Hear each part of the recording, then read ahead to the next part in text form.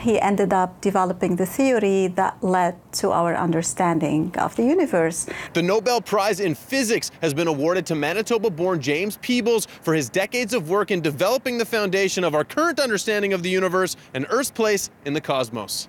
Peebles, who was born in Winnipeg in 1935, attended the University of Manitoba, where he earned his undergraduate degree in physics before attending Princeton University. Winning a Nobel Prize, while an honor, wasn't top of mind for the physicist. Prizes and awards, well, they are charming, very much appreciated, but that's not part of your plans. You should enter science because you are fascinated by it. That's what I did. Safi Harb met Peebles for the first time in 2004 during a scientific conference. She says the Nobel Prize win is a big one, almost as big as the discovery of the unknown universe theorized by Peebles that won him the prestigious award to begin with.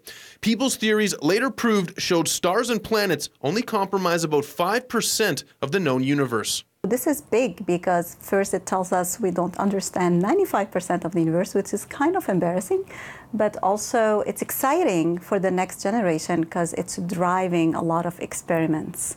Peebles started an astronomy revolution with his discovery of dark matter and dark energy, which is still not fully understood today.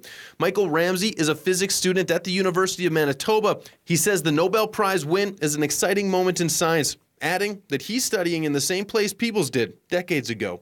And it's interesting seeing that someone who is in a very similar position to me could reach really one of the heights of scientific achievement. That's a really cool idea that, you know, I'm on that same sort of trajectory. Prime Minister Justin Trudeau says, on behalf of all Canadians, I congratulate Dr. Peebles for his remarkable achievement and thank him for inspiring us all to strive to better understand our universe to the benefit of all humans.